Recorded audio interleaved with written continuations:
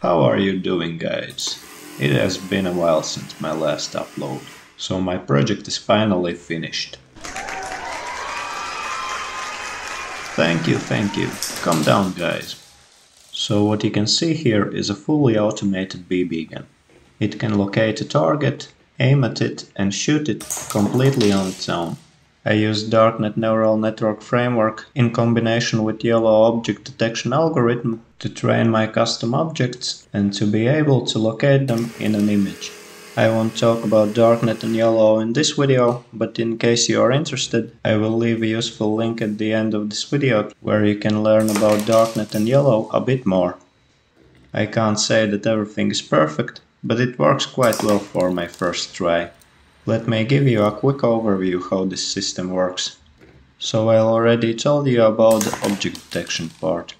So what we can see here is a BB gun with a camera that can be controlled using stepper motors and reloaded using a regular DC motor. Next you can see a circuit that is used to increase the 5 volts from Arduino board to 12 volts to control the stepper motors, and an Arduino board that controls the system and communicates with the PC. Then there's a self-made electrically controllable compressed air valve that is used to release the compressed air and shoot the BBs.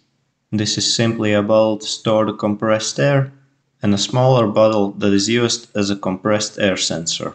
Rubber bands are trying to squeeze the bottle, and there are 2 screws.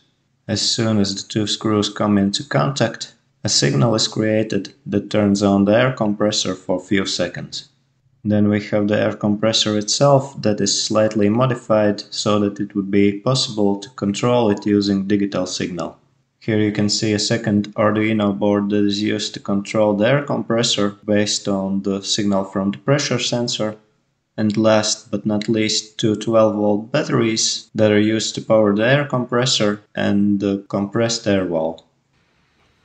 So, how do you like? Let me know in the comment section down below. Here will be a quick compilation of target shooting for those who made it till the end. Thanks for watching.